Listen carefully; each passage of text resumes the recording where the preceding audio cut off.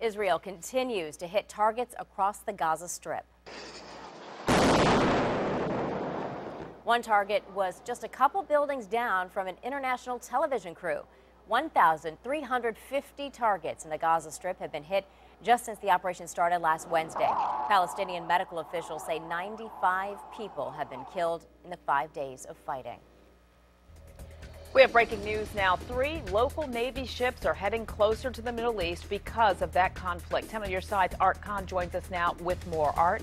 Yeah, well, Nicole, according to a report filed this afternoon by CNN correspondent Barbara Starr, the ships are the USS Iwo Jima, the USS New York, and the USS Gunston Hall. Now, these ships, all part of the Iwo Jima Amphibious Readiness Group, were heading home. In fact, they were west of Gibraltar last week when they got the order to turn around. The reason they are being asked to turn around is in the event that it might be needed, their services might be needed if they are trying to evacuate any American citizens from Israel. Now, the report says, according to defense spokespeople, that is a remote possibility that they will be needed for this purpose. However, just in case, they have turned the ships around. Now, the implications for that are those ships were supposed to be home directly after Thanksgiving, and now they're going to be at least a few days late. Who knows? But we will keep our eye on that. Also, one other quick thing to let you know, I had got an email from a spokesperson from the 5th Fleet in Bahrain on Saturday evening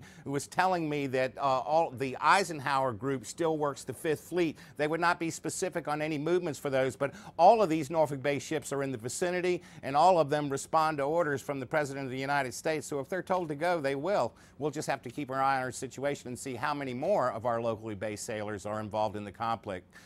Reporting live from the newsroom, Art Kahn, 10 on your side.